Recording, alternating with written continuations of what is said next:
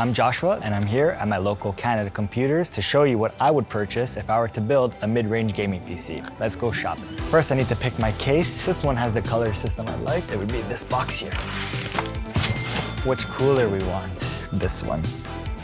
We need a strong power supply, and I am picking the Corsair A750X. Now it's off to the counter. First, my graphics card to be on a budget, Arc A750. For the processor, our Intel Core i5 13 Gen 400F. Memory, the Samsung 980 Pro 1 TB. I'm definitely interested in DDR5, MSI's Pro B760p Wi-Fi. RAM sticks, I'm with a 32 GB DDR5 from the Jensen Corsair. All right, I finished my shopping. I built the best PC for my budget, all built on the Intel platforms. That's a wrap.